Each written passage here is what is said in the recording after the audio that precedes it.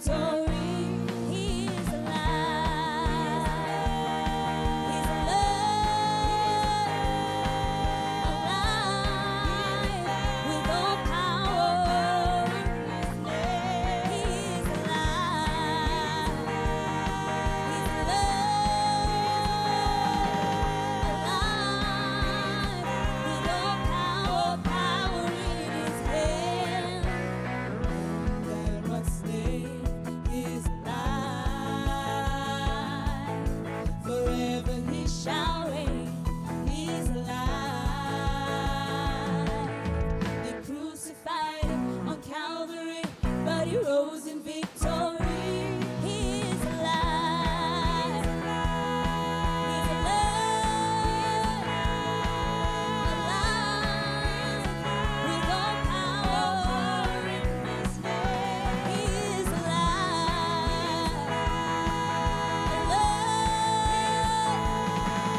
Alive with all power in His name. That was slain is alive. Forever He shall reign. He's alive. They crucified Him on Calvary, but He rose in victory. He is alive. He's alive. Alive with all power in His name. He's alive. Alive with all power in His name. And He rose in glory with all power and authority. He conquered my enemies and He put them. Oh, He rose in glory with all power and authority. He conquered my enemies and He put them. Yes, He rose in glory with all power and authority. He conquered my enemies and He put them. Yes, He rose in glory with all power and authority. He conquered my enemies. He put them. He's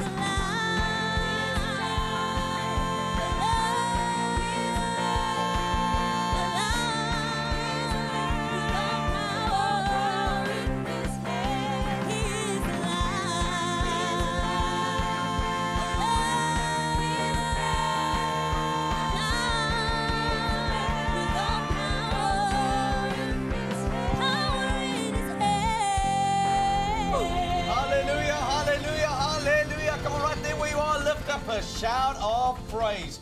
Jesus is alive and He is alive forevermore. On behalf of Pastor Andre and Pastor Jenny all the way from Florida in the USA, welcome once again to Faith Today as we come to you live from Studio C all the way from the Faith Dome, Buffalo City, South Africa. And you know what, before we go any further, this is a big shout out to Pastor Andre and Pastor Jenny, everyone on the other side of the waters, as well then as everyone here in Buffalo City. For today is a historic day. We are celebrating 400 days of consecutive broadcasting on Faith TV. So come on, right there where you are, right there on social media, give a big shout out to the Faith TV team, everyone who has been instrumental in making these broadcasts a reality and being able to get into and to come into your home and wherever it is that you normally participate with us from, wherever you might be from and wherever you are, that we just want to say, Faith TV, every single one working behind the scenes, Pastor Andre, Pastor Jenny, we salute you all. 400 days. Chantel, what a historic moment and what a time it is to be alive. absolute privilege for us to be here tonight to just celebrate this. And the band and the musicians are all on fire tonight. I know that you can feel the presence of the Lord in your house. So I want you to just raise that level of expectation today. And I just saw that the number 400, which is derived from multiplying 8 times 50, it says there it is a divinely perfect period. So tonight I'm just placing a demand on the anointing of God to just bring that into our presence as we're going to encounter Him, having a divinely perfect time in God's presence. So raise your level of expectation and say, tonight, today, this morning, this afternoon, this is going to be my encounter with my God, and everything in my life is about to change. Amen, amen. Brad, Giselle, welcome back to Faith Today. Tonight is indeed going to be a fabulous evening. Tonight's going to be a fabulous, Pastor Kevin. I'm so looking forward to it. And you know, it's been 400 days of faith-filled messages. Right. I don't know about any other channel or any other network that has been on. This is the channel of faith where you get faithful messages, but a program that's come to you live consecutively, like Pastor Kevin said, for 400 days with faith-filled content. I want you to give a big thank you shout out in the comment section. If you're watching on Facebook, if you're on our YouTube platform, type it in the comment section. Show us your thankfulness. Give us an emoji hand wave over there, or some praise hands in the comment section. We want to see that you are thankful. Give a shout out to the team who have been hard at work behind the scenes here in Africa, there in the USA, those in the UK working on all the different platforms, all those straps you see on the screens, all the details. It takes a team to do what we do together here. So give a big shout out, say thank you. And if you are watching on any of those platforms, drop one of your country flags in the comment section. If you're watching from a certain continent or a certain country, we want you to drop it in the flames. I saw an Australian flag in the comment section.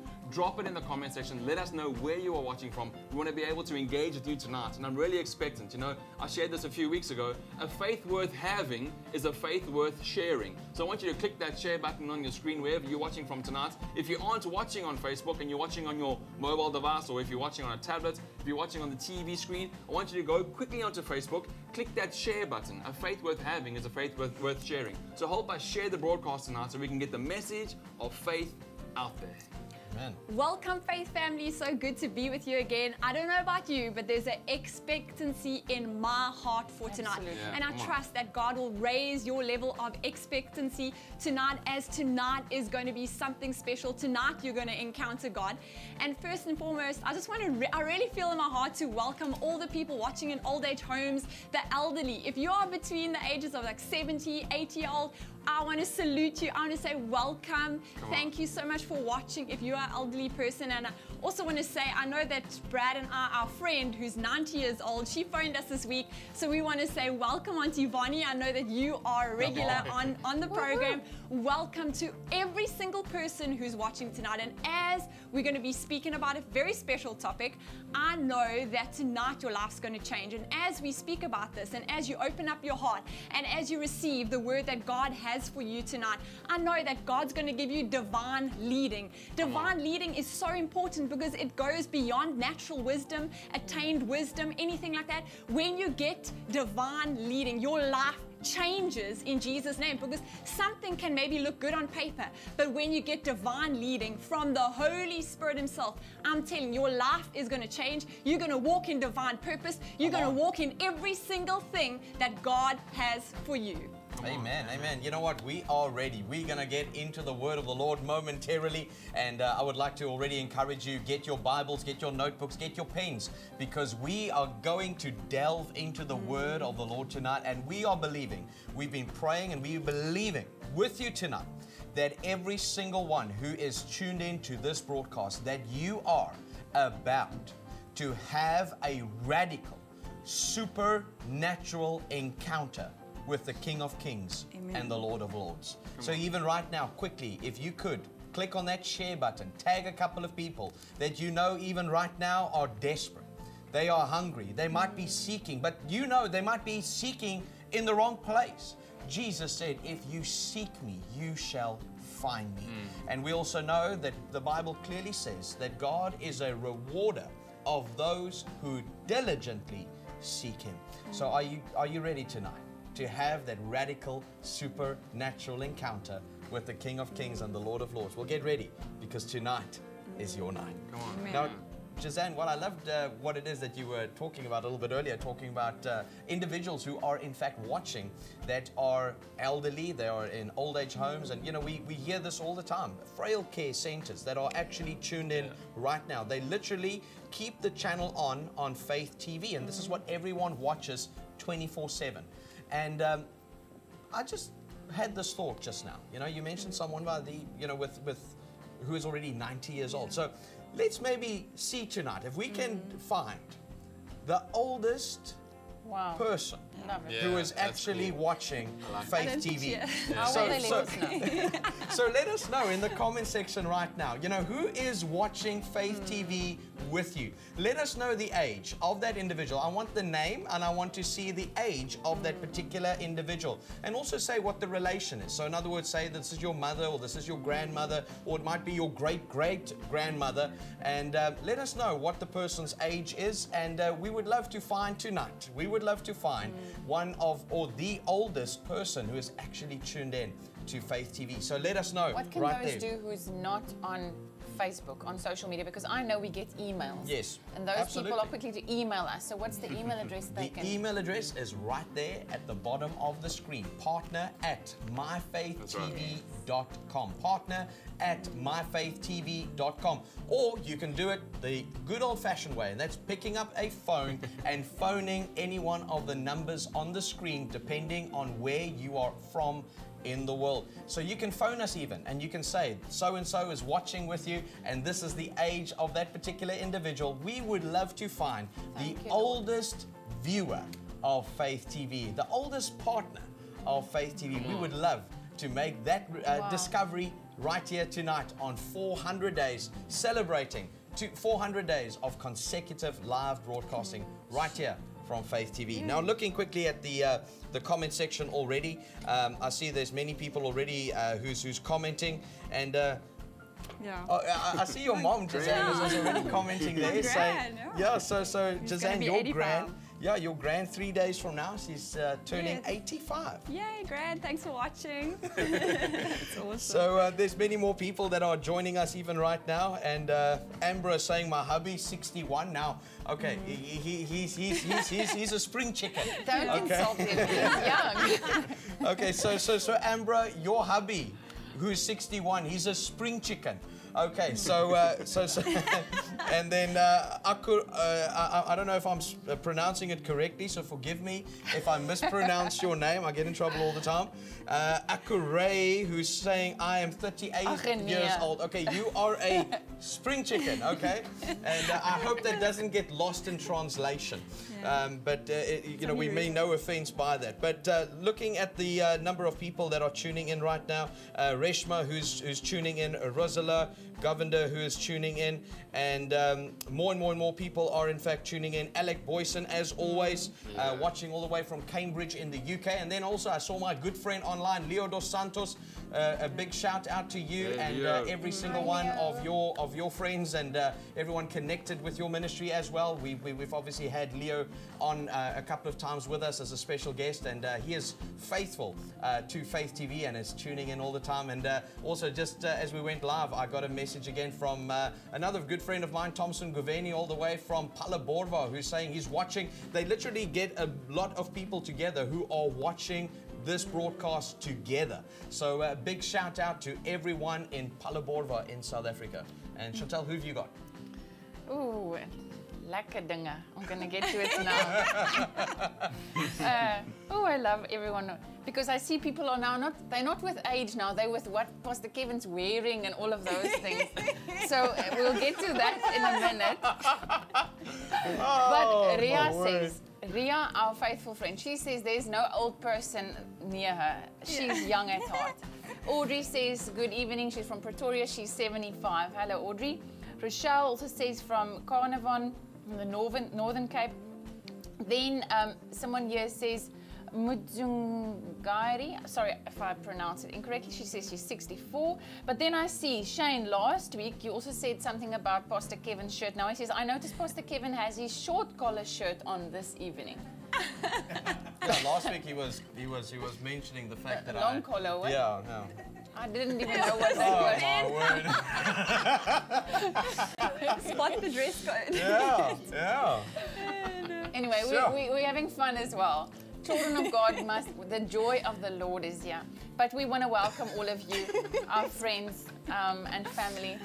And I pray that tonight you'll just have a revelation that you're so young at heart, because that is what everyone who is old or older or more mature has been saying. They just say they love it. They love to tune in. They love to be challenged. They love to change. They allow the Word of God to change them whenever they hear it. And that is what I really like. When I hear a person who is mature but is not afraid when they are convicted by the Spirit to say, Lord, oh, here's another thing that I can change, or you can change in me so that I can represent you well. Amen. Branches, and who have you got? Pastor Kevin, I found the oldest on the network so far tonight. Salome Madiba says she's watching with her mom. Her mom is 91 on Saturday. So in 2 days, her mom will be 91. So far, we found the oldest. I know Auntie Vonnie will be 91 this year as well.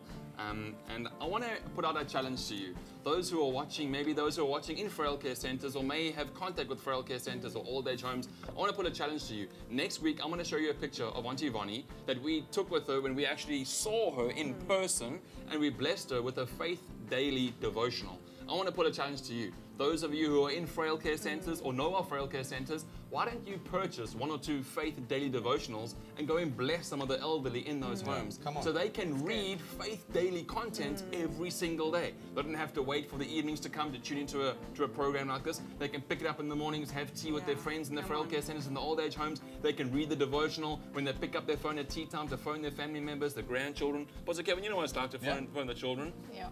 To find the grandchildren or the great-grandchildren, you know. I know with Pastor Kevin's dad, he's calling the kids, finding out how they're doing or visiting. You know, you can pick up that devotional, you can read something, deliver a faithful message, and they can be a carrier of that message. So that's my challenge to you tonight.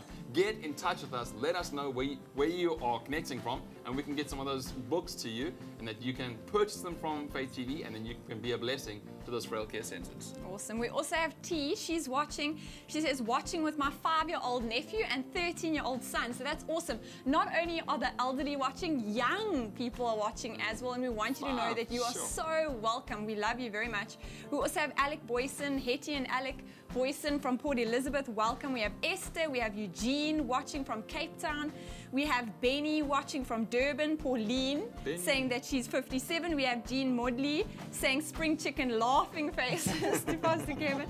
We have James Broadway, very faithful. We have Salome watching as well. She also said that her mom is turning 91 on Saturday. And we have Josie watching, Debbie watching from Durban. Thank you for letting us know where you are watching from. I believe tonight you are going to encounter God. There's no mistake why you're on this channel, why you tuned in tonight. You are going to encounter God in a real and a radical way in Jesus' name. And I believe breakthrough is going to come in your life in Jesus' name. You don't wait for breakthrough. As you press into the Lord, as you read, as you engage in the Word, breakthrough comes. It'll come in every sphere of your life in Jesus' name. Amen. Amen. I want to just encourage every single one, and you know, who is considered the elderly in our society. Now, the verdict is still out there as to when you actually enter into that particular zone of now being classified as elderly. But I want to encourage you with this. Just as Paul wrote to Timothy and encouraged him, saying, do not let anyone look down upon you, despise you because of your youth. In other words, your young age. So I want to encourage every single one of you, whether you are 60 plus, 70 plus, 80 plus, 90 plus, whether you are about to turn 120, it makes no difference. Do not let anyone look down upon you. Do not let anyone despise you because of your old age. As long as there is breath in your lungs, Come on. you are alive. Thank you, Lord. With purpose, potential, and possibility. And I pray that even tonight, that the Lord will speak to you, that the Lord will, that you will truly encounter Him, that He will speak to you, that you will act upon His word, that by faith you will launch out. And even right now, I just feel there's someone even right now, you're watching and you are of age, and that you are even going to become the oldest person to enroll at Faith GI, Come on. Faith Global Institute. Even right now, if you feel that call of God, like you just know, You just know, I'm called for the ministry. You might say, I've left it for so long, for such a long time. I've always known. Go to the website. Come on. faithgi.com. That's Faith Global Institute. faithgi.com. Someone out there had to hear that right now. You might be 97 years old. It's like the whole time as we were talking about this, it's like I just see someone, you are 97 years old. And the Lord is speaking to you. As long as there is breath in your lungs, God is wanting to use you. Come on, yeah. You are not just here, just waiting for your end to come. That's good. While you have breath in your lungs, you are still someone that the Lord is wanting to use. And He's going to use you in a powerful way. Yes. Whether you are 17 or 97, you can be a powerful instrument in the hand of Almighty God. That's right. So, Father, I just pray your blessing over every single one watching, regardless of their age, regardless of their background, regardless of the country that they may be residing in right now. Lord, as we anticipate, even right now, your glory, your presence to come, fill every room, flood every heart. I just see so many. You are reaching out in the Spirit. I see you reaching out. I'm believing with you tonight that you will get so close that as you reach out, you will touch the very heart of God. That you're going to touch not only the hem of His garment, but that you will even tonight become one with Him. Se korose kianda rabasata.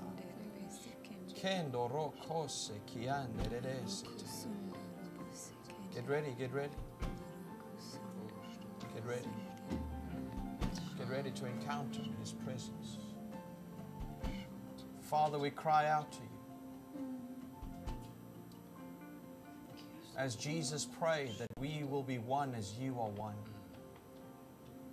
Tonight we pray that we will become one with you.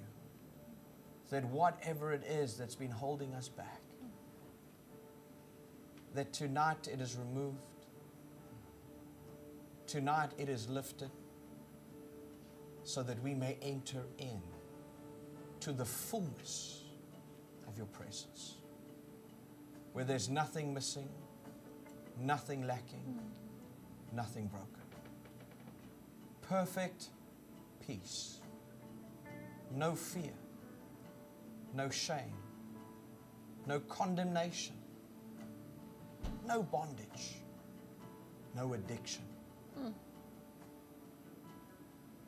no sickness, no disease, no illness, no wickedness, no unrighteousness.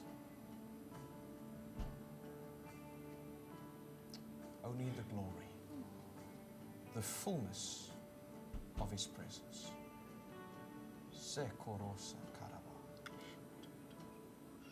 Right there where you are, get ready as we now worship the King of Kings and the Lord of Lords.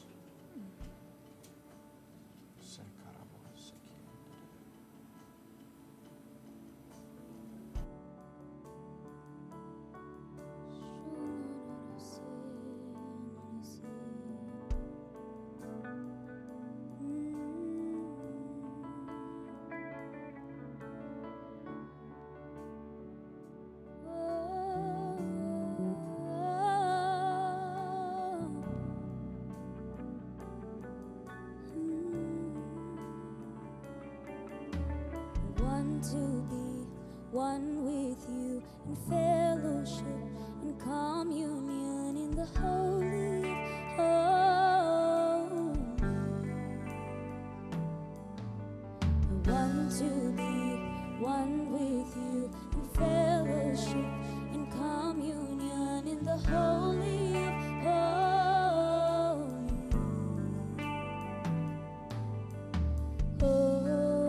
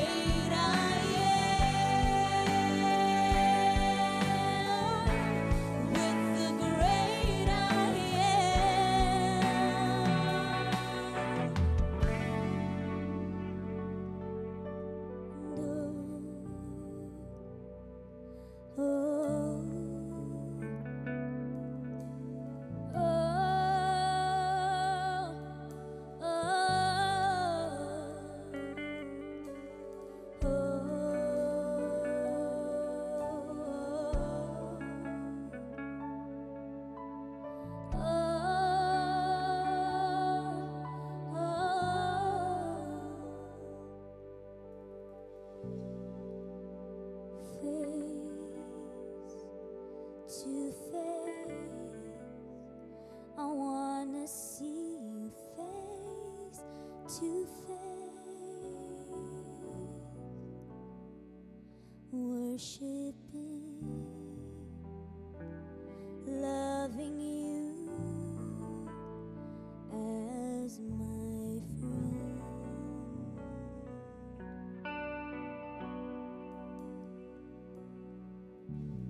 Face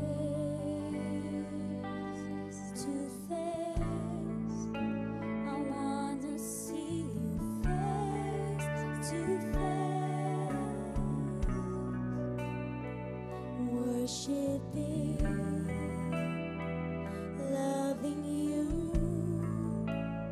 as my friend.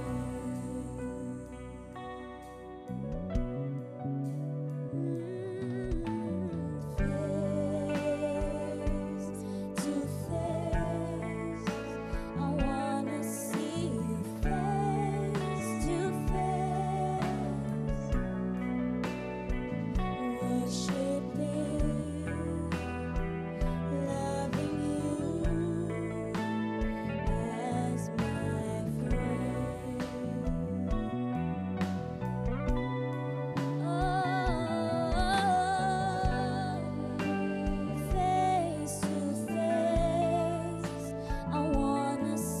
you face to face,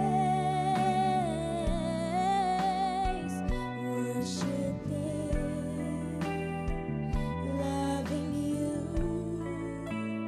as my friend.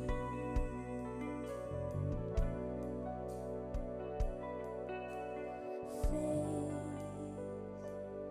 to face, I wanna see you face to face, worshiping, loving you as my friend.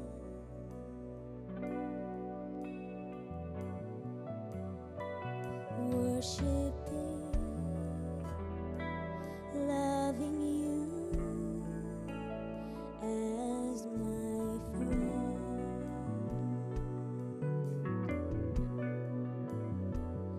Worshiping, loving you as my friend.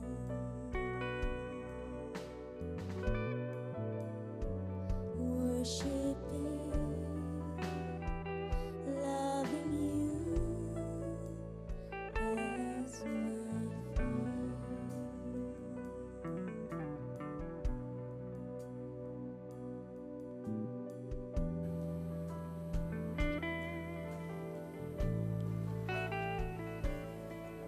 The word of the Lord declares that you would open up your mouth wide and He will fill it. Let the very presence of God fill you, saturate you from the top of your head to the sole of your feet. In Jesus' name.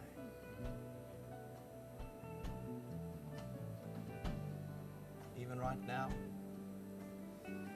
in the very presence of God, the atmosphere of heaven, the glory of God, we command every sickness, every disease,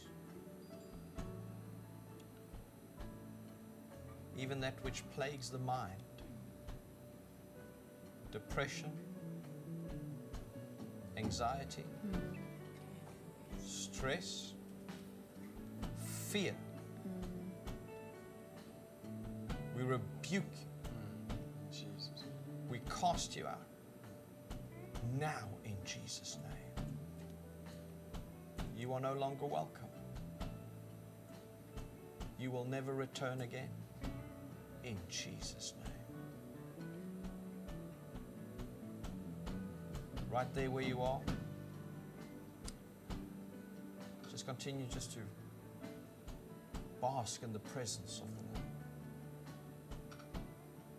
This almost makes you want to just lie down and just be in His presence. You see, it has to come to the point where you say that there is no place I would rather be right now than in His presence.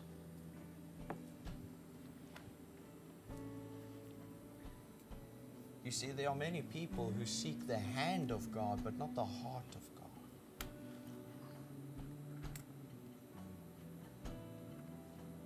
So what kind of person are you? Have you been seeking His hand?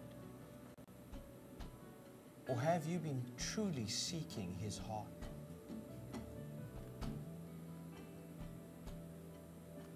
It's interesting that even David, a man who was not allowed to build the temple of God because of that which he had done, yet he is still known as a man after God's own heart. It shows that regardless of all the things that he had done, and he had made many mistakes, he had sinned multiple times, grievous sin, and yet God calls him a man after His very own heart. And that is because he loved God. That is because there existed between them a divine friendship. And I pray that you will get to that place even right now. This very evening, this very day, this afternoon, wherever it is that you are watching from. Even right now, just in the presence of the Lord, just repent for those times. Or maybe it has even been up to this point in time where you have been seeking the hand of God instead of the heart of God. Just say, Lord, forgive me for the times that I've made it about myself, where I've made it about my needs, my desires, what I want.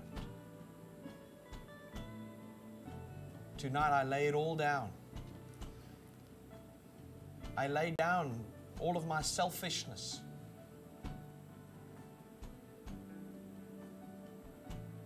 And even right now, He allows you to move beyond the veil and enter in to the Holy of Holies. Into that very space where God, the Father, Himself reigns. Father, we thank You for Your presence. We thank You that You did not leave us in darkness,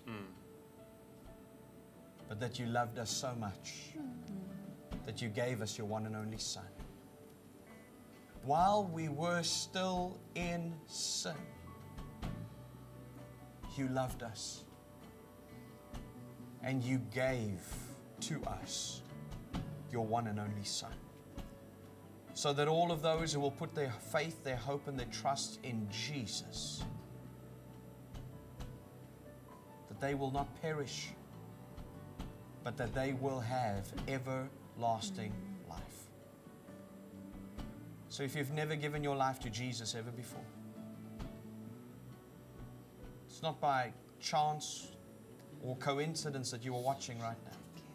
This is your moment to connect with the heart of God, for He so loves you. Maybe it is that you've drifted away, and right now you say, I haven't experienced what I've just experienced right now in a very long time. Come back to the heart of God. Come back to the heart of worship, and worship Him again in spirit and in truth. Just say this out loud and believe it with your heart. For the Bible declares that whosoever calls upon the name of the Lord will be saved. Say this: Dear Lord Jesus, Dear Lord Jesus, I confess that I've sinned against You. Tonight I repent of all of my sin, and I ask that You will forgive me. Right here and right now, I receive Jesus Christ as my Lord and as my Savior. Come into my life. Come into my life. Touch me. Touch me. Change me. Change me. Fill me. Fill me. Set me free. Set me free. And let me never be And let me never be the same again. the same again. Let me burn for you. Let me burn for you. Give me a passion for the lost. Give me a passion for the lost. In Jesus' name. In Jesus' name. Amen. Amen. Amen. Amen. While we are in the very presence of the Lord, I want us just to remain in the atmosphere. I want you to get your notebooks, if you have it close by, get your Bibles. Because tonight we want to talk to you about the importance of having a supernatural encounter with the King of Kings and the Lord of Lords. You know, that song that we sang so beautifully speaks of this, and it says, I need an encounter. Now, to many, they might say, well, I've had an encounter with the Lord. But I want to encourage you that it's not about having an encounter or having had an encounter with the Lord. Because there are so many people that they're still running around with oil that's 50 years old, 10 years old. It's not even flowing anymore. It's like grease. I pray that tonight you will truly get into that place where you say, I'm buying fresh oil. I've come into the presence of the Lord to get fresh oil. So it's about having continuous encounters with the King of Kings and the Lord of Lords. Pastor Nicky van der Westhuizen once said this, and I love this. He said, an encounter is a supernatural introduction of God to His people. An encounter is a supernatural introduction of God to His people. Now, one of the very interesting things that happen when you have an encounter with God is that you become a carrier of the encounter that you have had with God. That's right. Moses encountered the glory of God. He encountered God, remember, through the burning bush. And as a result, that gave him now the legal right, the authority to become a carrier of the supernatural. And it was following that supernatural encounter that we read about all the plagues that hit Egypt. And we also read about him just stretching forth his staff and the Red Sea parted. And the Israelites walked over, crossed over on dry land. We also read about someone by the name of Simon, who later is referred to as Peter. The book of Acts talks about the fact that he would walk in the streets, and people anticipating that Peter would walk on by actually put the sick outside so that the very shadow of Peter would fall upon them and that they would then be healed. Paul, another example, who was Saul, who encountered the Lord Jesus Christ. He encountered the risen Jesus on what we refer to even now proverbially, but for him physically it was on the road to Damascus, where he encountered the risen Jesus. And it was after that, again, that we read in the book of Acts, that it says, and the Lord did unusual and extraordinary miracles through the hands of Paul. Now, a miracle in itself is already unusual, and by definition, it is extraordinary. Otherwise, it would not be a miracle. Now, the very fact that the Bible says that Paul did, or the Lord then did through the hands of Paul, unusual and extraordinary miracles, points to the fact that what he did in the supernatural power of God, or should I rather say through the supernatural power of God, was not common, was not usual, was not your typical day at the office, not your typical day in the mission field. It was unusual and it was extraordinary. So we're going to be delving into the word of the Lord, and we're going to be interacting, we're going to be sharing. And I want you right now, as I said, if you're only tuning in right now, get your Bible, Get your notebook, get your pen, because we're going to share with you tonight as we're going to share on having an encounter with the Lord.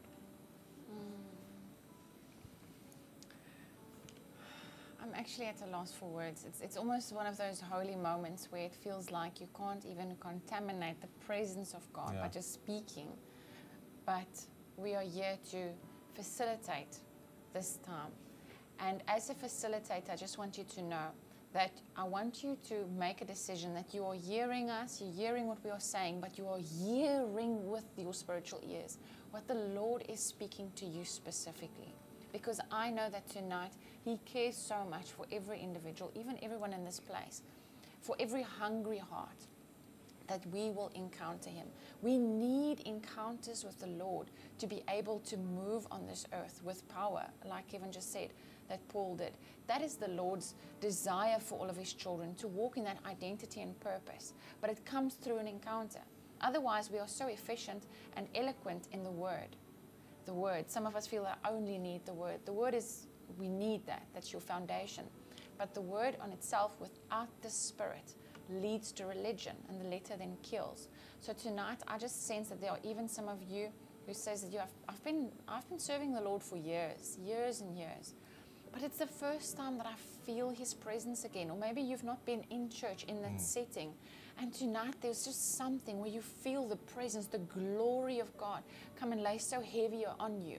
And everything that you thought that tonight I want to just give this and this and this to the Lord, it all just faded in that moment. Because all you become aware of is His holiness, His presence. And like Isaiah, when he had that wonderful encounter, we said that he saw the seraphim and they were just saying, holy, holy, holy is the Lord.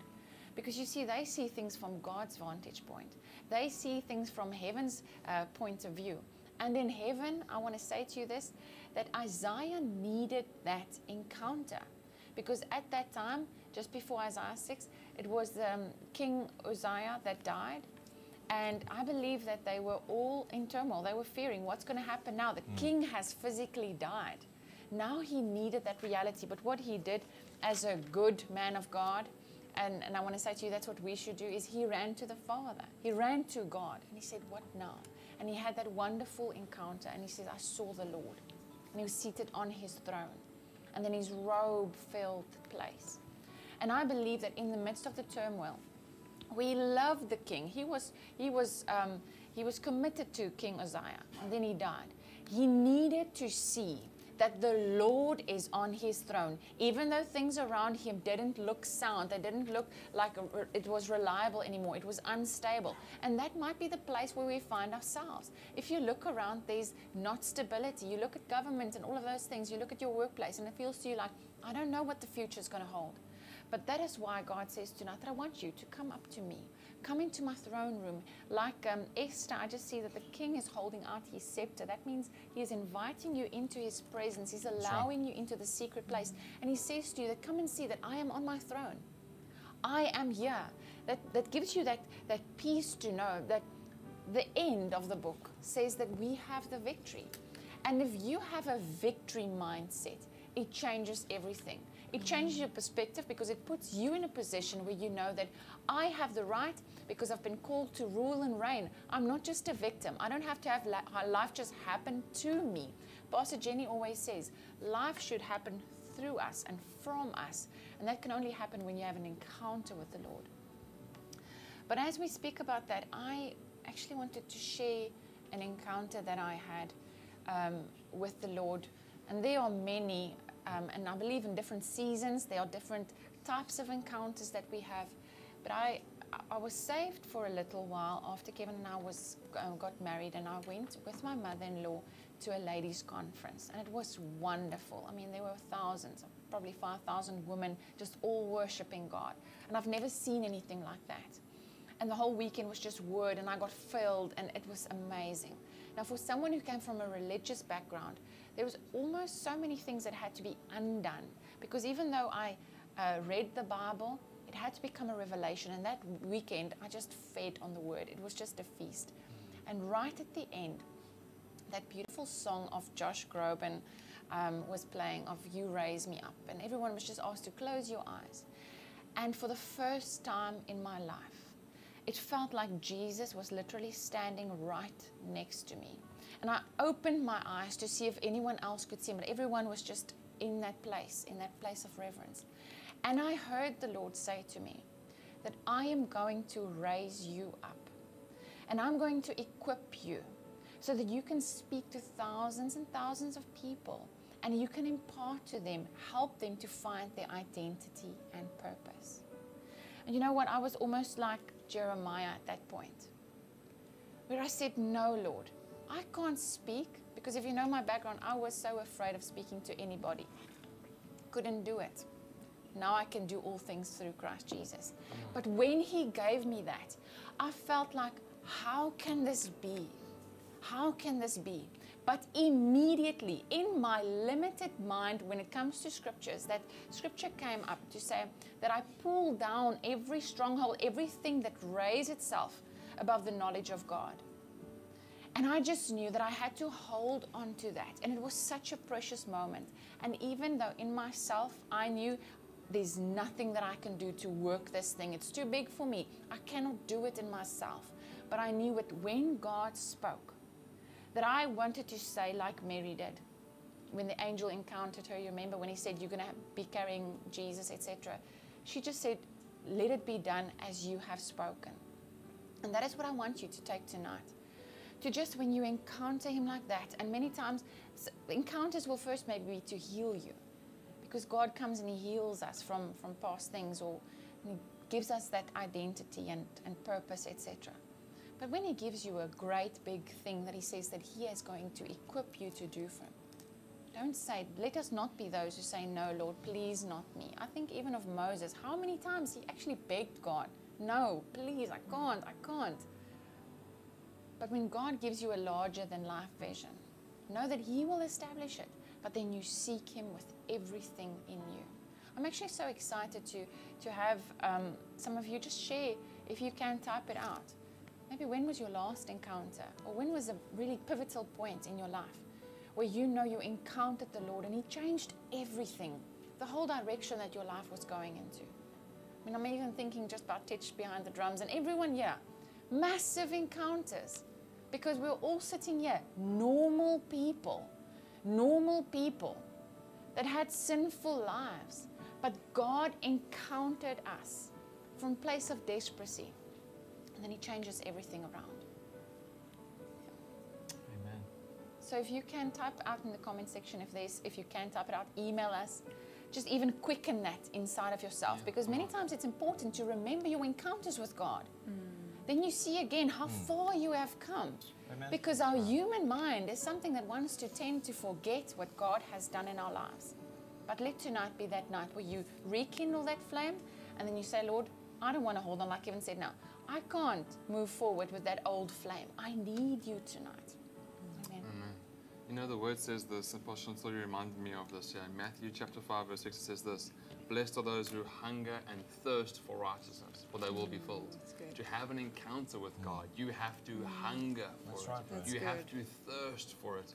Think of an athlete who's been training. He has to eat properly to be able to be well nourished, nutrition. But at the end of a long day of training, you're going to be thirsty. You're going to have to drink to fill your body with nutrition and liquids to keep going for the next day.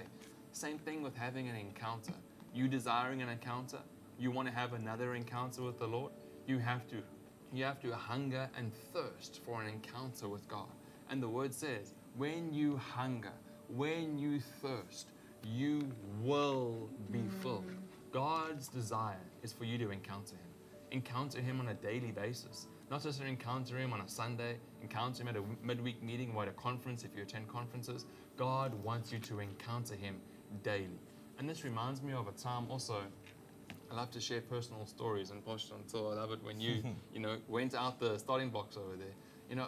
I remember a time, I used to be pretty insecure, and I got to a place where I was very lonely. And loneliness is not a lack of company. Loneliness is a lack of purpose. Amen. And you have to find that purpose in the encounter. That's where it's found. And I remember coming to this ministry. I was a Baptist boy before this, and I had a lot of words spoken over my life when I first came here. And it was through encounters where the transformation happened. The life of any faithful believer, any Holy Ghost believer, the life of a Christian is transformation. And that happens in an encounter. And I remember, I lost my best friend at the age of 7 years old. He fell off a wall playing outside in the backyard. And in the hospital, he fell off his hospital bed and he was brain dead and he passed away. So I became very lonely at the age of 7. And at the age of 13, going into high school, I lost my second best friend, going on 19 years now. And he died in a horrific bus accident on a sporting tour. Then so again, carrying this loneliness into high school, I lost my third best friend after high school who passed away of leukemia. But through all this time of loneliness, I never had this relationship with the Lord. I never knew of encounters. I never knew that there was a supernatural God who could heal people, who could set people free, who was there to save and to find people who are lost and to bring them into a home, into a family. And so when I had this encounter with the Lord, he told me this, is that Jesus, this is what he said, Jesus will stick closer than a brother. And what he did was he called me in. He said, you are my son. And that's what the Lord's saying tonight. If you have felt lonely, maybe if you felt rejected or neglected, or maybe you felt like you're a failure or you've never amounted to anything, you felt like you're not good enough, we have to get into that place of having an encounter with God. That encounter will bring transformation. That encounter will bring change. But it all starts with hunger and thirst. You have to be hungry. You have to be thirsty. And I remember this past weekend, we took Samuel, our son, out into one of the play areas here in town. And he loves slides. And for him to encounter the slide first, I had to go with him. So I went down the slide with him, and we went to a bigger slide and a bigger slide. And eventually we got to one of the biggest slides on the playground. And what he did was, he pushed me aside. Normally he would say, Dada, Dada, come, or Mama, Mama. Because once he's experienced it, he wants you to experience it with him. But this big slide, he pushed me aside and said, Dada, push me aside. And he went down all by himself on the big slide. And the Lord spoke to me through this year. And he said, as Pastor Kevin said, we have to be a carrier of that encounter. What Samuel kept calling us back for was, Dada, Dada, come. Dada, Dada, come. Or Mama, Mama, come. He wanted us to experience that which he encountered. That which you have encountered, you have to be a carrier of for others to experience. If you've encountered the Lord as Jehovah Jireh, as your provider, you have to carry that. Be a carrier of that encounter for others to encounter him as Jehovah Jireh, their provider. This taught me something. Being as young as 2 years and 3 months, Samuel, as small as he was, wanting to go after the biggest slide in the playground. It taught me that God is raising up a generation that are hungry and thirsty for greater things, a generation that will be bold in their faith, fierce in their faith. And that's what it's truly about, getting into that place, being hungry, being thirsty for more of God, having an encounter with him where it will bring change. Amen. I really felt the Lord prompt me to share this. I wasn't going to go this direction at first, but I really feel to share this with you. This past week, someone very dear to me passed away, and she was always so full of life, a vibrant person. I mean, she could make me laugh until I cried. Extremely creative. The best painter I know, the most amazing woman. If there was a creative woman, that was it. She was amazing. But something awesome is she loved Jesus, and she had numerous encounters with the Lord. And that's what I loved, how Pastor Kevin started off. He showed you, he said, do you want to give your heart to Jesus? Because that's where it all starts. That's the foundation. That's right. And that's very important to really encounter the Lord. And the important thing is that we don't just know God in our heads, but we truly know him. That's why you'll see sometimes students will go off to varsity or they'll leave home and then they'll get involved in various things. Why is that? And they'll kind of leave the faith. Why is that? They haven't had an encounter with the Lord. They know him with their head, but they don't truly know him. So our prayer is that tonight you would encounter the Lord, and not only you, that your family members, those that aren't saved, that they would truly encounter the Lord. Friends that you know, people that you know, that they would encounter the Lord. In And I also wanted to say this, the Holy Spirit really prompted me to say this, that an encounter is not just for young people, it is also for older people. It's for all ages. Amen. So if you're an older person, 70, 80-year-old, 90-year-old, it doesn't exclude you at all. It includes you. Praise God. The best days are ahead of you. So I want you to know from the get-go that encounter doesn't exclude you because of your age. If you will press in, just like Brad said, if you will hunger, if you will thirst after the Lord, you will have an encounter with God, and it will transform your life. An encounter is an event or an experience with God in which there's a supernatural manifestation of God's presence in your life. It's out of the ordinary. It's often marked out by some kind of physical sense of the presence of God. So this is what I really want to get to, that an encounter is an experience, number one. An encounter, number two, is face-to-face. With who? With God. That's and right. Number three, an encounter goes beyond your head knowledge. It is an experience with the Lord. It is face-to-face with God himself. And that is what truly changes your life. You go from maybe being religious or kind of being lukewarm for the Lord, and when you have an encounter with the Lord, it makes you red hot, on fire for God. That's right. In Jesus' name. You know, as you live your life, it's likely that you will come face to face with all different kinds of people on different spiritual levels. People who maybe actively pursue Jesus, then people who recently committed their life, people who are nonchalant, people who are religious, people who are lost and don't know Christ. So we encounter various people. But the aim is that every single person would encounter Jesus for who he is, that they would experience his true character, because that is what transforms our hearts.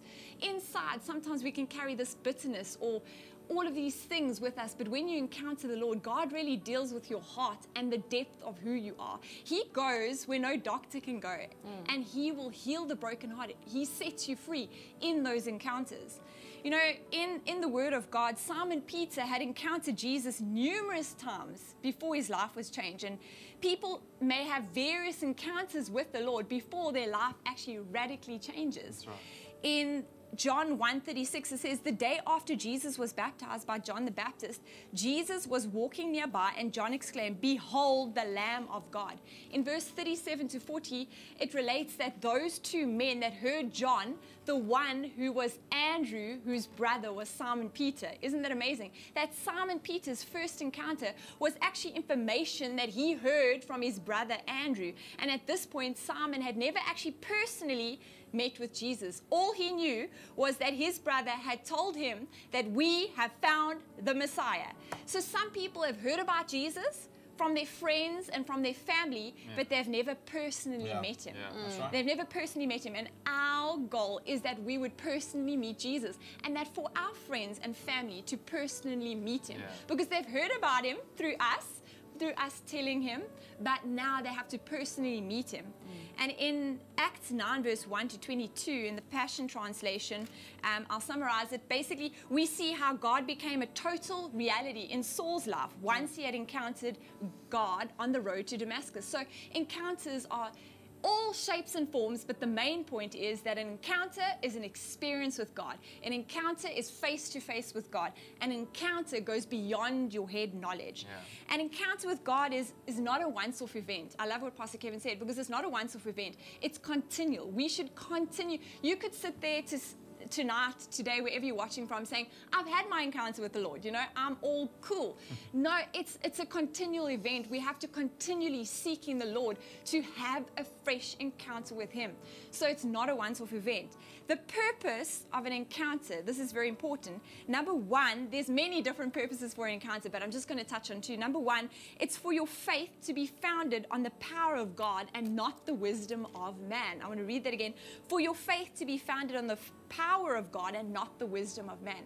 And number two, for God to become a total reality in your life. For God to become a total reality in your life.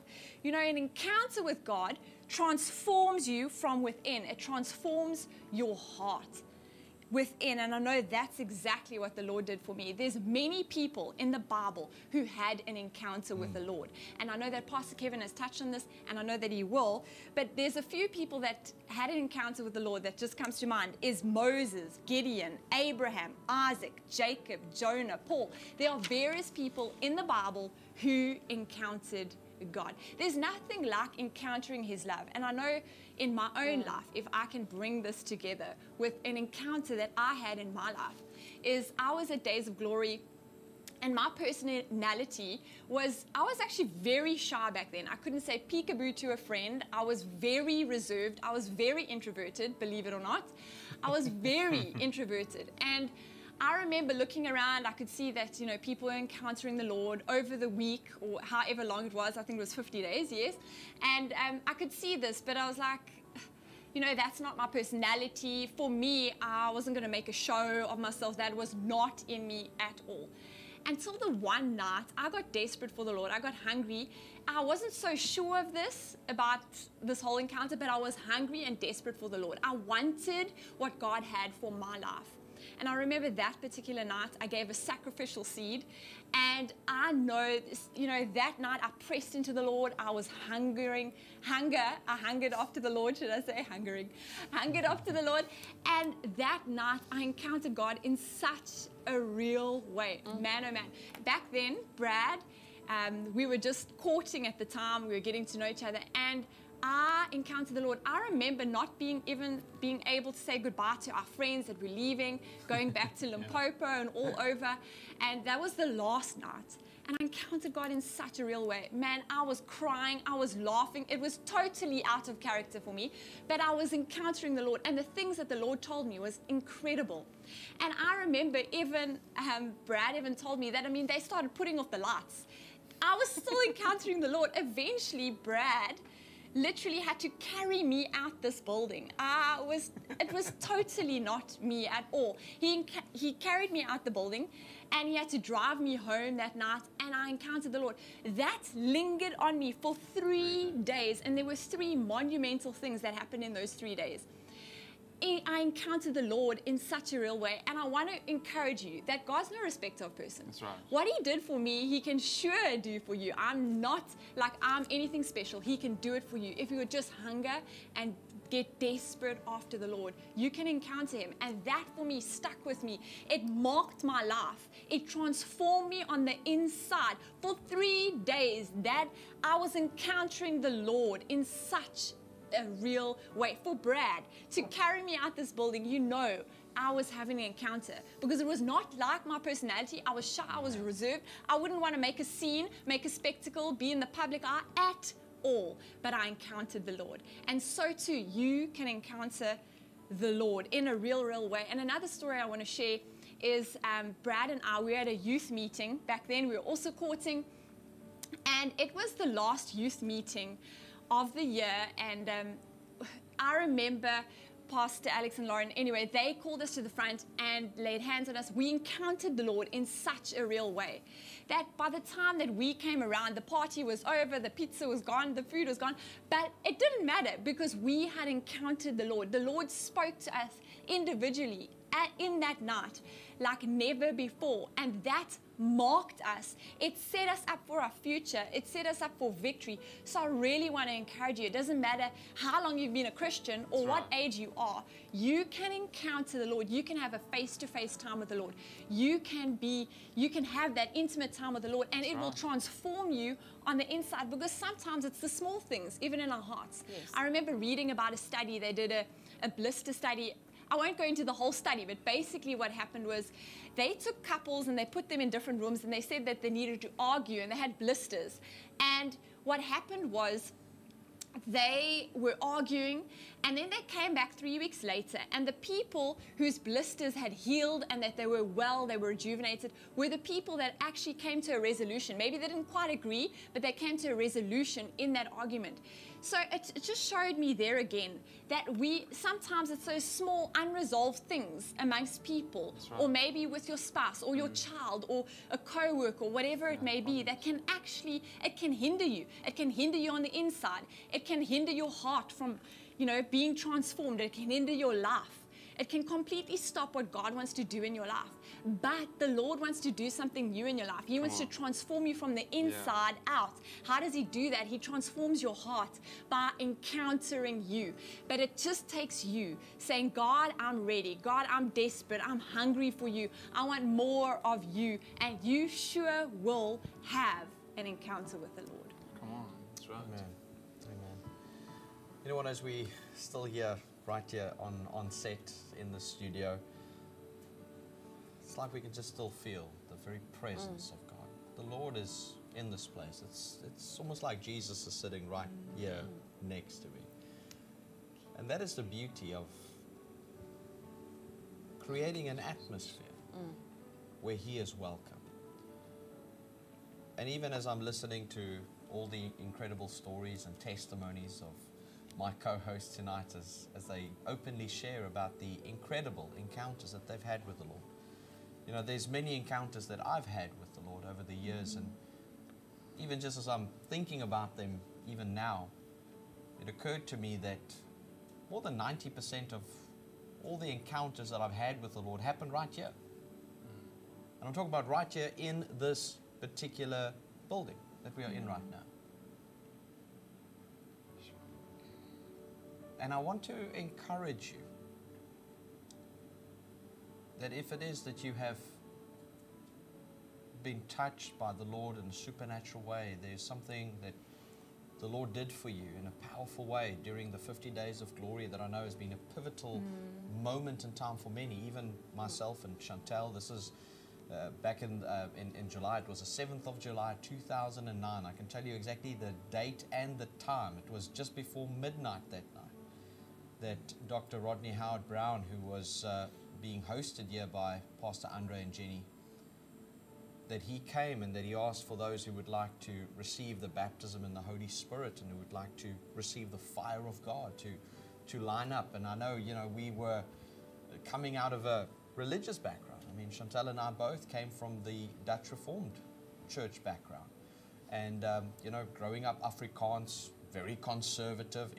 I was brought up in an extremely conservative home where everything that is of the Spirit or considered what we would today classify or put under the umbrella of Pentecostal, charismatic, that to me and my particular mindset and worldview at the time was as anything under that umbrella is of the devil. Yet I had a desire, an absolute desire to encounter God. And then this was when I discovered that religion does not give you the opportunity to encounter God.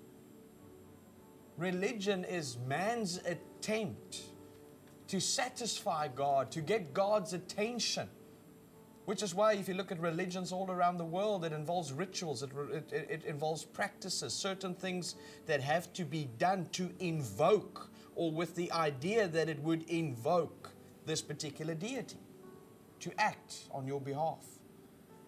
That's religion. It's man reaching out to God, but God Himself, the Father of lights, He is the one who reaches out to us, who loved us so much, as we said earlier, that while we were still in sin, He gave us His one and only Son. You know, the Lord just has a way of just flipping the tables, just changing the way in which we would sort of think of in our human minds and our human nature how God would act and how He should react, and then He does it the complete opposite way. And then the Lord just came and just did a radical work in my heart and Chantel's heart, and a week thereafter we even brought our parents. Now keep in mind, these were individuals that were, you know, there was a regte dominee paar, a real reverend couple, okay? They were in a particular religious setting. And what is so interesting is that a week later, we had them here this was also now the 14th of July 2009. We brought them. We were in a small town by the name of Somerset East, and we drove through, and there's a whole story about how we even came, and it's quite interesting and funny. I actually hired a taxi, a real taxi with a taxi driver, because there were no bus services, and I wanted to bring as many people as possible, because I actually came with this whole idea, because if I said to my parents, I'm driving through, come with me, I knew that they were not going to come. So what I did was I just got a taxi. I filled the taxi with whoever wanted to go. I sponsored everyone who would just come. So I could say to my parents, hey, I've got, it just so happens that I've got 2 seats left. Would you like to come? And to cut a long story short, beyond belief almost, they actually decided that they were going to come. And here they were, and that first night, Dr. Rodney has a word of knowledge and acts upon it, calls us all to the front, all of us representing the small town by the name of Somerset East here in the Eastern Cape of South Africa. And then he asked us to hold hands, and he just releases the fire of God powerfully over us as a group. And so it is that afterward I had a look at the video, and so it is that all of us fall under the power of God, under the anointing, except my parents. I know this is their story to tell, but what I want to get to is this. Dr. Rodney comes to my father, steps up to him and says to him, again, acting on a word of knowledge. I mean, he doesn't know us at all at that stage. And he says to him, Dominee. Now, he didn't know he was a reverend. He says to him, Dominee. And he actually spoke Afrikaans to him. So that was also very interesting. You know, Dr. Rodney Brown speaking Afrikaans to my father, who's also Afrikaans.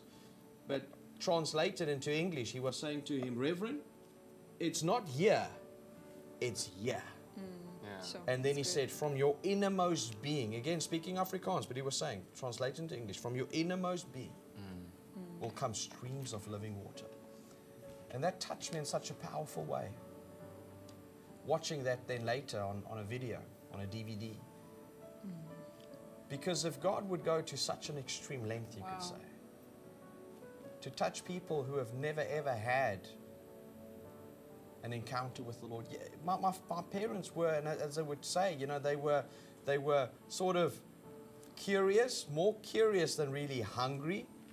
Curious, but still somewhat skeptical. But it was only then in that moment that they released, that they opened up, that it allowed the Spirit of God to just come in. And the Lord came in with His fullness. And a week later, they already testified. Within days of going back to their church, already there was the outbreak of signs, wonders, and miracles, because you become a carrier of the encounter that you've had. Now, both Chantal and Jazanne were highlighting Isaiah's encounter. Now, I'm not going to read all of the scripture, but if I may, just for a moment, just highlight 4 key points from Isaiah's encounter. And this you can find in Isaiah chapter 6 and verse 1 to 8. So you can write it down, you can go and read it. But I'm sure many of you are familiar with this portion of scripture. Number 1, it reveals in verse 1 that Isaiah encountered God's glory. Now, I don't have time to really delve into the fullness of this particular revelation, but John chapter 12 and verse 41 actually says, and this is powerful, that it was actually Jesus whom Isaiah had encountered. John chapter 12 reveals that he saw Jesus and that he spoke of his glory, which he beheld. And what is so powerful about this is the very fact that we can encounter the glory of God, and that Hebrews 1 verse 3 declares that Jesus is the sole expression of the glory of God. And then number 2 is that verse 5 reveals that he felt unworthy. He said, woe unto me, for I'm a sinful man. You see, this is what typically happens whenever people in general enter into the atmosphere of heaven. You know, you're at a conference, you're at a church meeting. Even now, as you were watching this, you know, you could even see and you can feel that people all around the world that are watching this broadcast are stepping into the glory, are so close they can really just reach out and touch the heart of God. And immediately in that moment, it's like that sense of, I feel unworthy. It's like it just bubbles up from within you. I feel unworthy. And that is the natural response of human beings. It's exactly the same kind of response that we read about that Simon had. Remember, after Jesus had performed that stunning miracle where he said to him, you know, let's go out for a haul, cast your net on the other side. Remember that? And then when all of this was happening, you know, Simon was excited. He was beside himself, overjoyed as to this great catch of fish. So much so that his boat and the boats of his partners were all at the point of sinking. And then as he was busy rejoicing, all of a sudden, you know, I believe he saw Jesus. And then in that moment, it's interesting that the Bible declares that Simon then said to Jesus, "Depart from me, Lord, for I am a sinful man." And it again just shows that that is the default response to people entering into the presence of God. Woe unto me, for I am a sinful man. Which brings me to point number 3, is that Isaiah received God's cleansing. During this encounter that Isaiah had, an angel took a coal from the altar and placed it upon his lips. And what is so powerful about this is exactly this. The fact that if we now know that under an old covenant, an angel taking a coal with tongs from that altar and puts it upon his lips and says, "Behold, you have now received clean lips. You are now of use. You are now able to be of service to the Lord." If that could happen under an old covenant, can you truly understand what happened, what took place when Jesus entered into that holy place once and for all? The veil was torn so that we can enter in. It was always God's desire to cover us. Even after Adam and Eve had sinned, remember what happened? They hid. They hid away. And now while it is true, here's something that you can write down. While it is true that sin separates us from God, I've discovered that it is guilt, shame, condemnation that prevents people, or that is the greatest debilitator to people encountering God. That's right. While sin separates us from God, shame, guilt, condemnation, those 3 things are what is the greatest debilitator to having an encounter with God. But yet, despite all of that, God then slays an animal, takes that skin and covers them. They had attempted to make clothes out of leaves. I mean, just think about that. It would only be a few hours or maybe a few days, if you're lucky, a few days, that it would last. So God looks at a temporary fix and maybe laughs, maybe smiles. Like, what is this? What is this? What is this going to do? As though this will work. And then God actually has to slay an animal. God is the first one who had to kill something in the Bible. And again, that is a sign of God having to one day give His Son, slay His Son, so that we can be covered with His righteousness. And even right now, I want you to get the cup. I want you to get the bread. I want you to get the bread and I want you to get the cup. As we just reflect on that particular point. And then there's one more point, point number 4. And point number 3 is that he received God's cleansing. Now, moments ago, we led you in what is referred to as the sinner's prayer, the salvation prayer. But I want you to really understand that these elements represent the very fact that your old life has died with Christ. As we identify with His death, we too now identify with His life. That as He is, so we are in this world. So take this bread and let's give thanks. Father, we thank You for this bread, a symbol of the body of Christ that was given for us. Just as that angel took a coal from the altar, so we reflect even on this piece of bread this evening, that as we partake of it, that it just again affirms the fact that we have been cleansed, that Jesus has, through His death, by giving up His body for us, that He has cleansed us from all unrighteousness, that we have been set free from the curse of the law by Him having become a curse for us. For it is written, cursed is anyone who is hung on a tree. Whereas it should have been us, crucified naked, hung on a pole. Jesus bore my shame, my guilt, my condemnation, so that I can now boldly enter in to your presence. You may partake.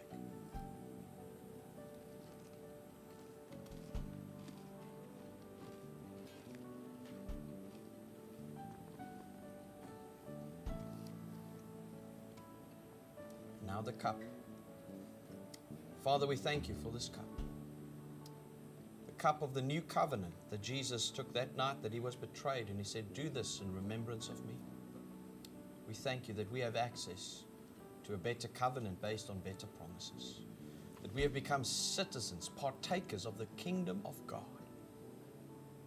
That we are carriers of the supernatural. Carriers of the encounter that we have had with you.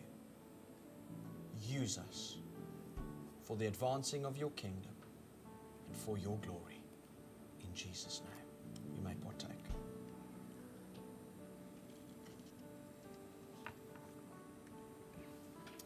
Hallelujah. Point number 4 in Isaiah's encounter is that he responded to God's call. That's in verse 8. The only response that we can have after God calls us. Remember, God says, whom shall I send? And then he said, here I am. Send me. It is so important that after you've had an encounter with the Lord, whether as Jehovah Rapha, whether as Jehovah Jireh, whatever it is that you have encountered him in, that you will become a carrier of that encounter. That you will become a messenger telling all of the world of the fact that he is a good, good Father. To show all the world, look what the Lord has done. Amazing. If I can share in Deuteronomy 30 verse 6, it says, and the Lord your God will circumcise your heart and the heart of your offspring, so that you will love the Lord your God with all your heart, with all your soul, that you may live. That's exactly what happens in encounter. The Lord circumcises your heart. Maybe you haven't been feeling lately. You haven't cried lately. You haven't laughed lately. You know, all of those things. You're not sensitive to what the Holy Spirit's doing. The Lord, when you have an encounter, he circumcises your heart so that you can feel again, that you can laugh again, that you can cry again.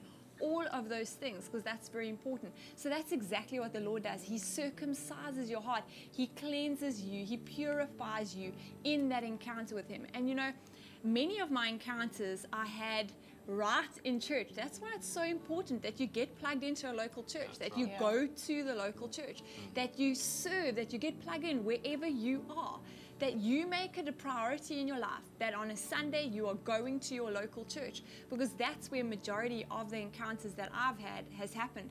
But I've also had encounters right on the bathroom floor. I've also had encounters right in my room. It's not limited to a specific place or a specific venue. But it is when you get hungry for the Lord, when you get desperate for the Lord. And I remember those encounters, even on the bathroom floor, as I would sob before the Lord and God would say, Jazanne, I've called you. Jazanne, I love you. Jazanne, I've given you this message. Preach, my girl, preach. And he would speak to me right there on the bathroom floor as I was crying out, or I was encountering the Lord. And remember, my personality, who I was back then, I was shy. I couldn't speak. I didn't dream I'd speak on a stage, speak to anyone. I couldn't even speak to the person next to me, let alone anything else. But God did a work in me, and it all started with having that encounter with the Lord. So too, just like I said earlier, God's no respecter of persons. What he did for us, every single person on this panel, he can do for you. And remember that an encounter is not just a once-off event, but it is continual thing, continual face-to-face time with the Lord.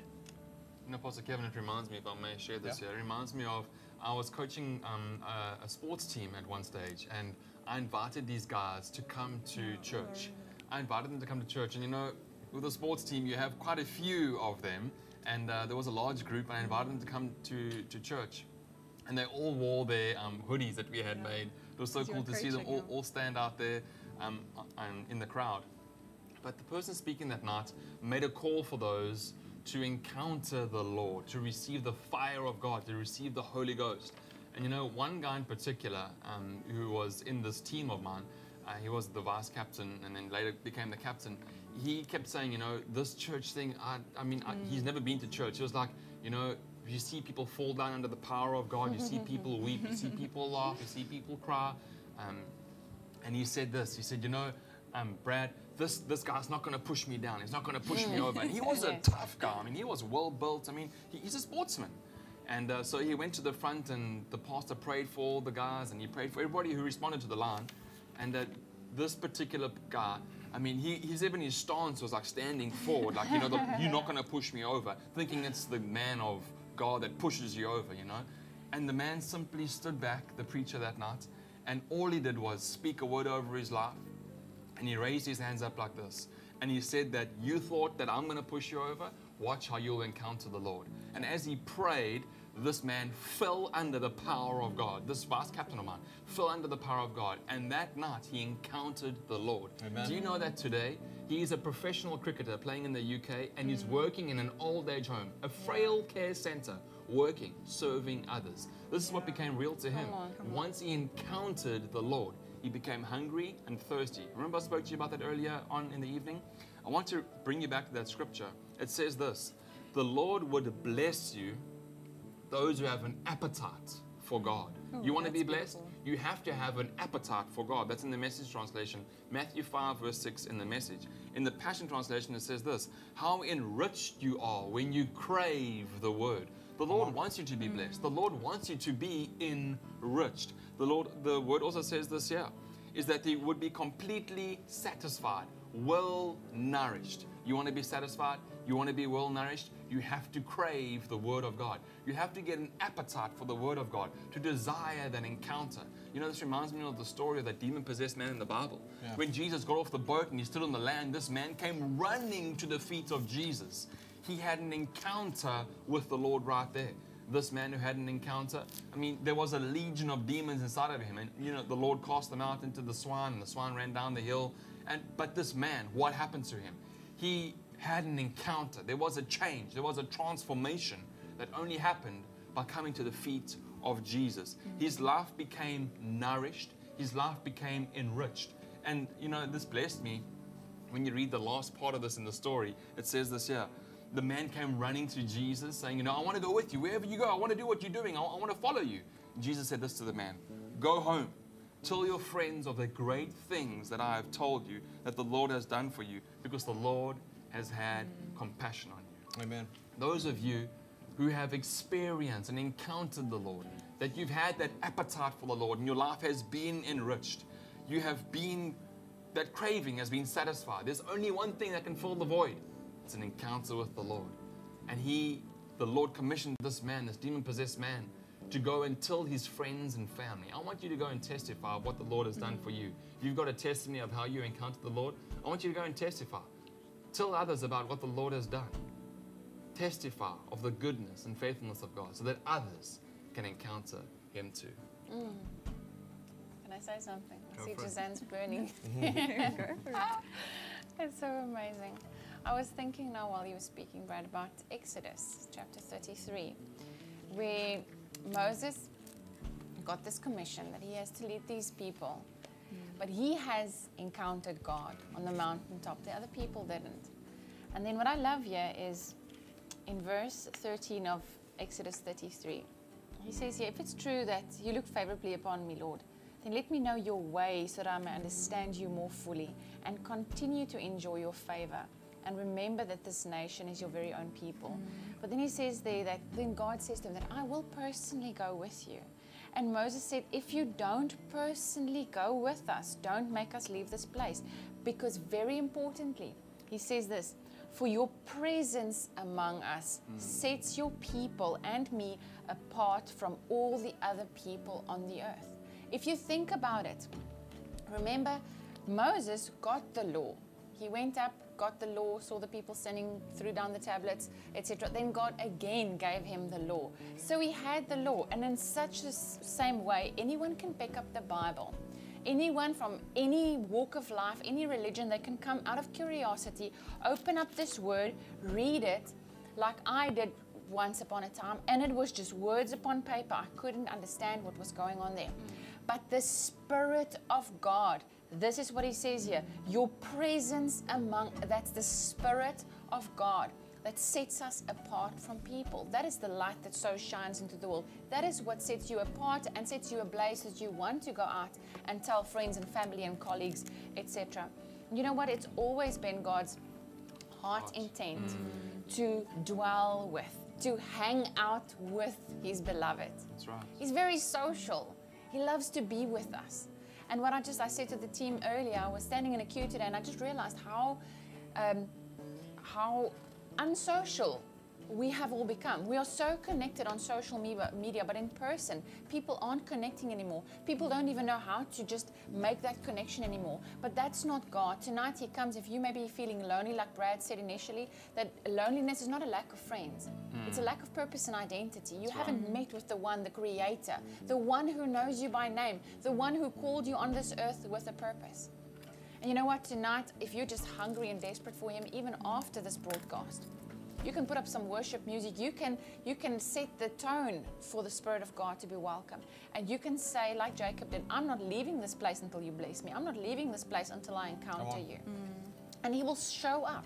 And many times you will feel his presence. The glory of God is always, it's visible. There's things happening. In the Bible, there was fire and lightning. There was the mighty rushing wind. There was the tongues like fire that came upon the disciples in the upper room.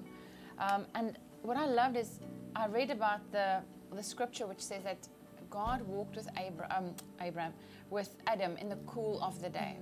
Now that word for the cool is ravach in Hebrew.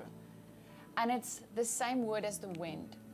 So it actually says there that God walked with Adam in the wind of God. It's that same in Acts 2. It was that same. Suddenly the sound of heaven like a mighty rushing wind came in. So it's the presence of God actually. It's the presence of God that shows up when you are desperate and hungry for him. You might say, why does God want to show up, to show off to people? Why does he do that? He doesn't show off. He just shows up. And when the living God shows up in the natural realm, then things start happening. People start changing. Things start happening. Your purpose is just ignited and everything around you changes. And then I just feel like, I'm going to end off in a minute, but I feel like there are some people, and I know all of us have spoken about Saul and Paul and the encounter, and you know about that. But I believe that there are some of you tonight, maybe like that rugby player or hockey player, whatever he was, it says, I don't know about that. I don't know about that. And you know what? For Saul, I believe, he was a learned man. He knew the scriptures. He was actually just the most unlikely to be saved because he was such an intellectual. And it says in the word that everything of the Spirit is foolishness unto the flesh. That's why you can't fathom the greatness of God just with your mind. Because you want to throw the miraculous out. You want to throw everything that's supernatural out of the door.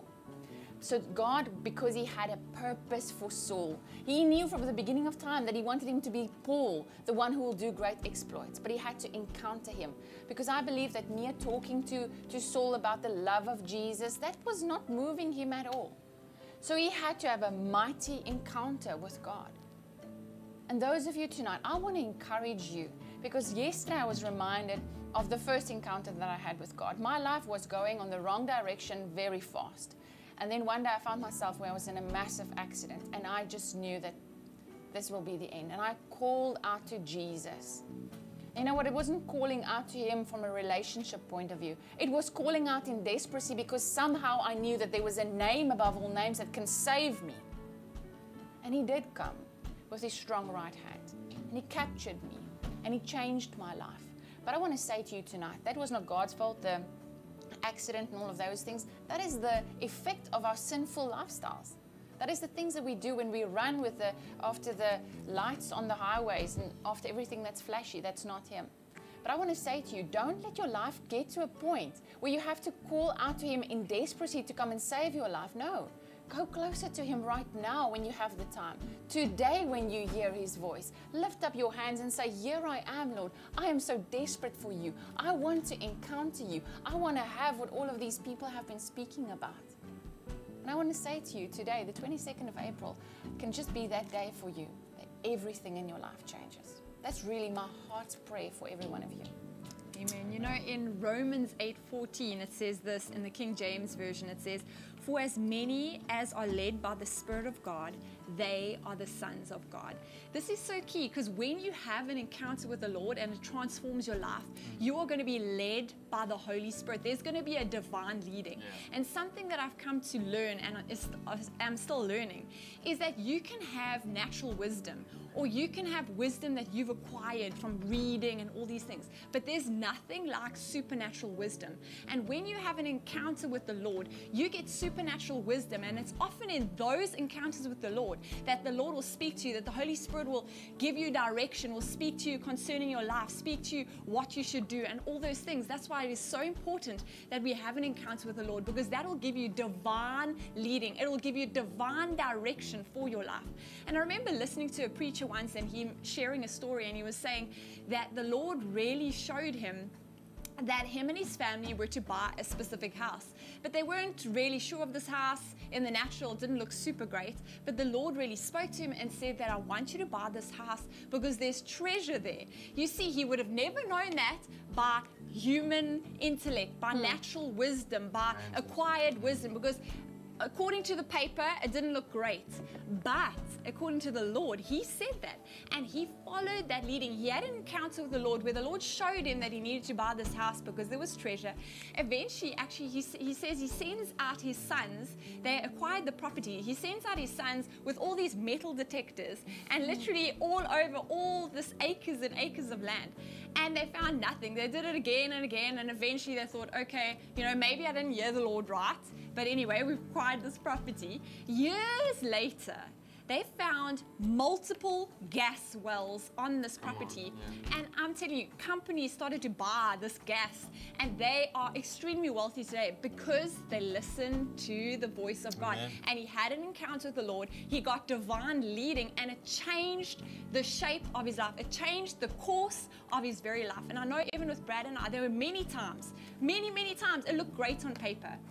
Many times, and we weighed up different things, we looked at different things. We are go-getters, we are people of action, we want to do that. And the Lord said, no, I don't want you to do that. And the Lord clearly spoke to us that we should not do that. And praise God, we followed the leading of the Holy Spirit. And it's from that encounter we actually heard the Lord's voice very clearly in an encounter with the Lord. So to you, if you're facing different things, if you need to make a certain decision concerning business, family, whatever it may be, have an encounter with the Lord. Get quiet in His presence, seek His face, and He will give you that divine leading. He will give you that direction in Jesus' name. You know, speaking about faith and speaking about an encounter, I want to share this here with you very quickly and very briefly. Hebrews 11:1 says this, is that now faith brings our hopes into reality and becomes the foundation needed. It's the foundation for us needed, listen carefully, to acquire the things we long for. We have to have an encounter with the Lord to be able to take our faith to another level. But listen to this latter part in Hebrews 11:1. It is all the evidence required to prove what is still unseen. You see, our journey of faith is a walk. It's not a walk of sight, it's a walk of faith. We don't live by what we see. And this is what the Lord said to me. He says that I have good things in store for those who will walk by faith.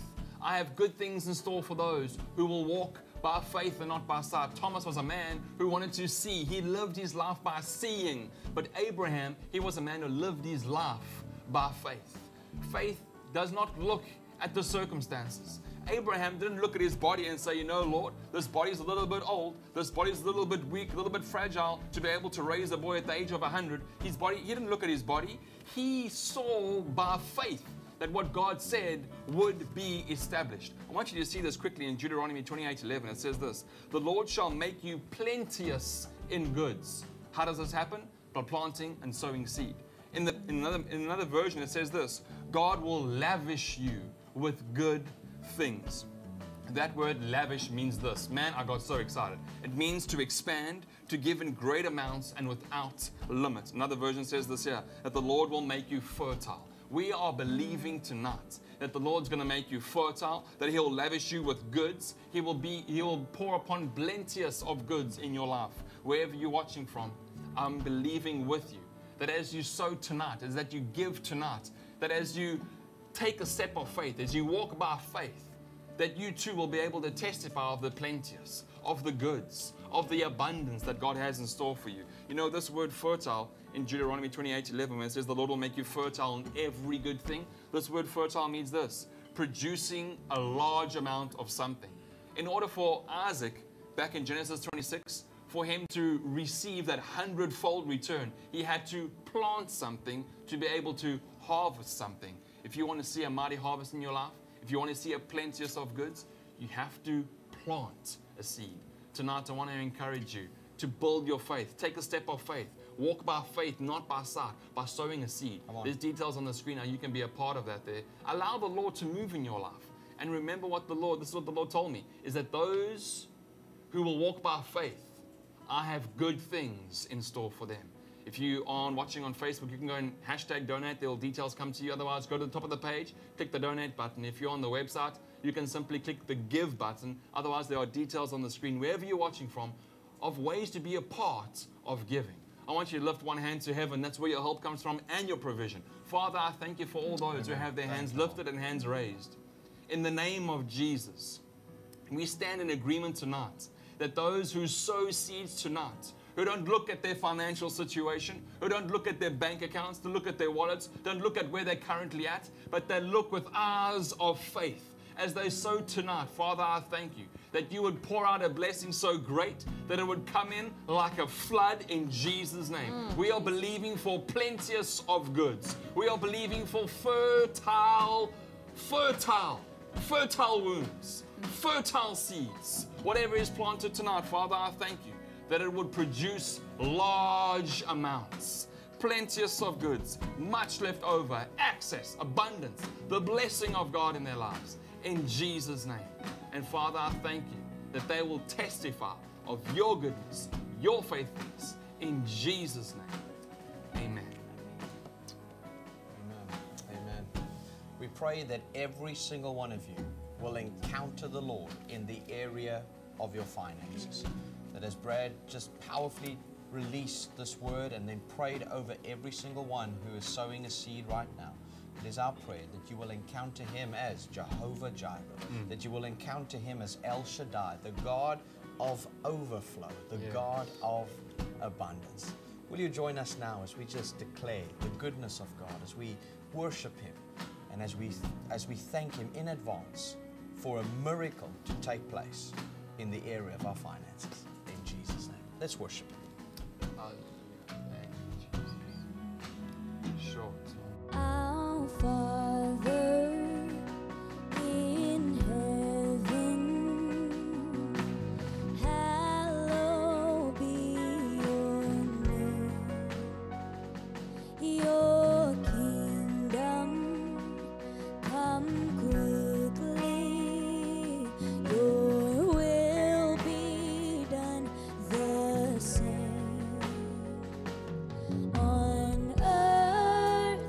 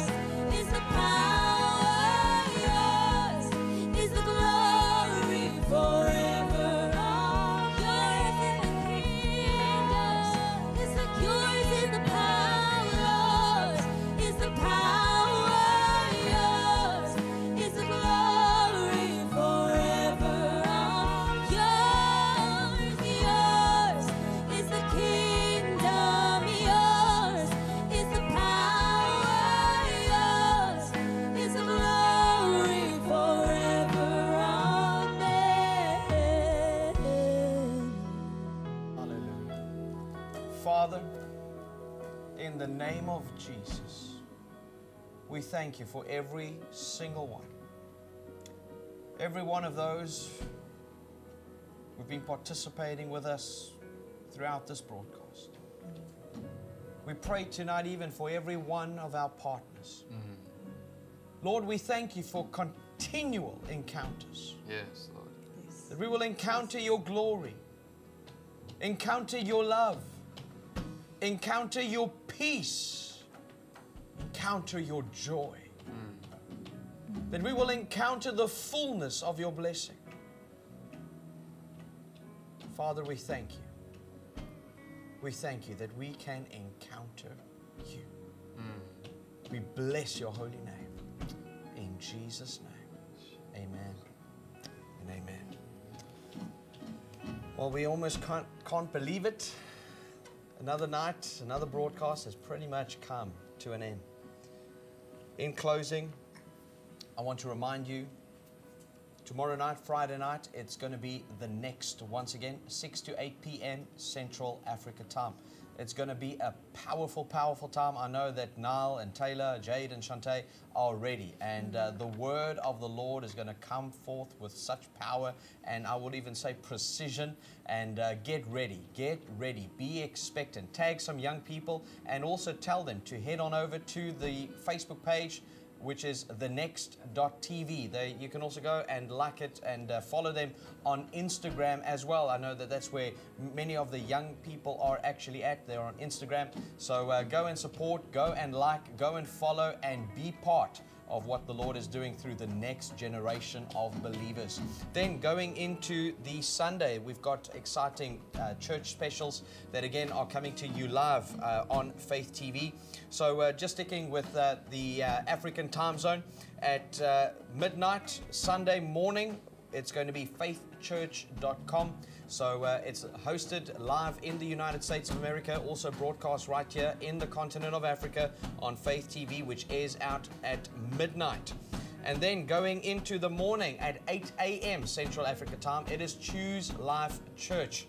And then at 9 a.m., we're going to be live right here from Buffalo City, South Africa with Faith Worship. So do not miss Sunday morning, 9 a.m. Central Africa time. And then going into the afternoon at 5 p.m., it is time for hosting the Supernatural with Pastor Nikki van der Westerhuizen. And then at 6 p.m. ending the church specials for that day. For Sunday, it is none other than Pastor Ad Boshoff with CRC Live. So you know what? We are excited, and we are bringing you faith-filled programming all the way through. There are so many different ways in which you can remain connected with Faith TV. There's also Faith Now. Go to faithnow.app, get your subscription, and you know what? Exciting things are happening. But you know what? We have come to the end of another epic broadcast. 400 days of consecutive live broadcasting, and we celebrated this night with you. So we are going to end off with the song Nothing is Impossible. Are you ready? There's one thing left to do. Come on. 1, 2, 3. Faith Band, take us home. Is the kingdom yours? Is the power